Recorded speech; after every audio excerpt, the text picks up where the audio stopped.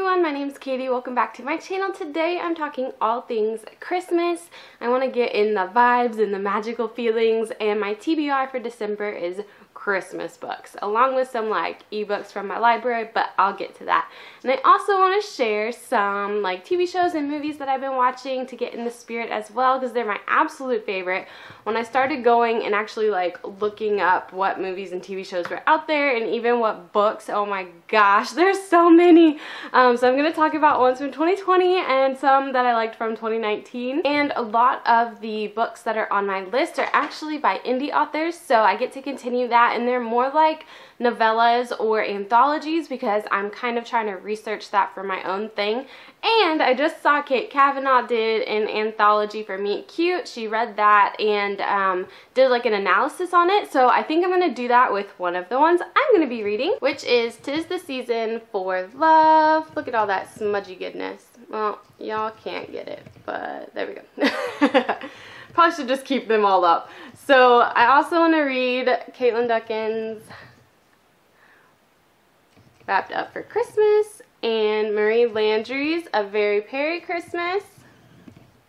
And I think she also had The Most Wonderful Time of the Year. Those are the four, and by four I mean that anthology has a lot, but those are the ones I want to get through. Currently my ebook loan from the library is A Song Below Water, which I'm very excited about. I have like so many books on my TBR, but I'm trying to focus on just these Christmas ones and whatever comes in the ebook loan. So that's my TBR, and I hopefully have gotten through one or two by the time this video comes out. I think the anthology analysis, because my days are kind of like Tuesday, Thursday, it might come out on Christmas Eve. So maybe that'll be a fun thing to watch on Christmas Eve. But for the movies that I saw were Operation Christmas Drop. I really liked that one. And in watching and reading all these books, like I'm a, contemporary romance writer anyway, and so I kind of know like the plot and path that these stories are going to take, which kind of ruins it for myself, but I'm still able to kind of relax into it and enjoy it, so that's nice.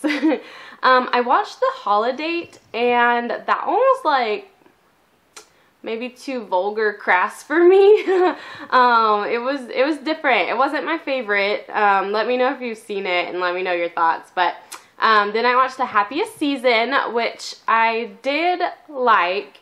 I think we're all of the opinion that Kristen Stewart and Aubrey should have ended up together in the end.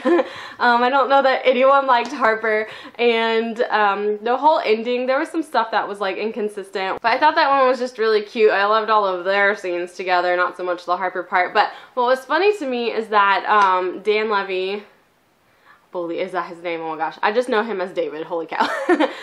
When he was talking to Kristen about, your character not, your person that you're with not being ready to come out, and that's not really your fault, and you can either like move on or stick with them, like there's nothing that you did wrong, it's on their end. I had a very similar conversation in my Nano novel I just got done writing, and so I was like, dang, this story is like taking my story. And I have a Harper in that one and a Riley in my Project Emma, and I was just like, dang, Happiest Season stole everything. Just kidding. But it was like very like, whoa. If y'all want to just like chill out and watch like the Great British Baking Show Holiday Edition, that might be something fun. You can even make cookies while you do that. We got Ollie an apron to help his Momo is what we call her with Christmas cookies this year, and he wanted to wear that apron like all day every day, and is just super excited. He's gonna be a hot mess in the kitchen, but it'll be fun. I'll try to take some photos of that.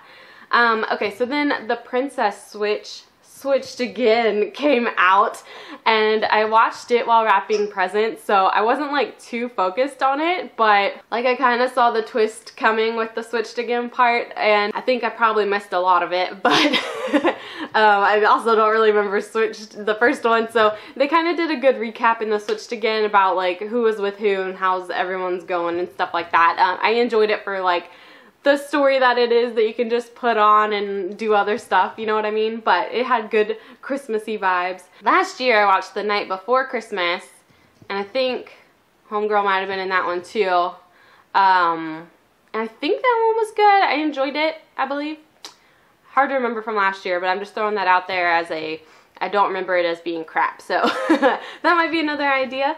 The holiday calendar, I absolutely loved that one, and that has the same chick in it who was in Operation Christmas Shop, and I'm sorry, I don't know names and I'm not looking them up, but that one was super cute about the magical like advent calendar thing, and I really enjoyed that one. And last year, Anna Kendrick was in that Noel movie, and she's like the sister of Santa Claus or Saint Nick or whatever, and that one was cute. It kind of had that like more childish vibe, and you know, the spirit of Christmas and how magic works, like how all that stuff works. So that was just cute, and I love Anna Kendrick, so that was fun for me.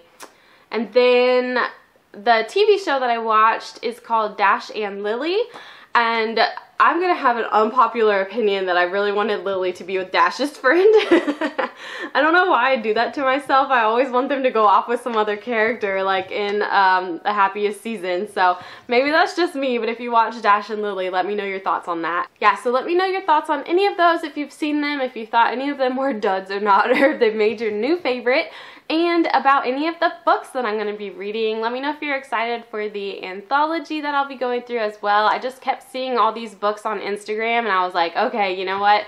Like, you're 99 cents, you're $1.99, $2.99, like, I can do that and support you and read these hopefully fantastic holiday books for December. I've never really, like, done a theme like this before where it's just Christmas books, and I think it's also helpful that I also would like to write my own novellas, or I guess you're part of an anthology, so I guess it'd be more like a serial if I were to write like 3 books like in the same world, same town, all of that. Like, I just have a ton of ideas I want to do for next year. I kind of just want to do a lot of shorter books and try to I told myself to put less stress on myself, but I just have a lot of ideas that I want down, even just first drafts or outlines, like whatever. So anyway, you guys, I hope that y'all enjoyed this video and got some new ideas for books to read or movies to watch, and I hope y'all enjoy them and get in the Christmas spirit. I wish y'all a Merry, Merry Christmas if y'all celebrate, and I will see y'all in the next video. Bye!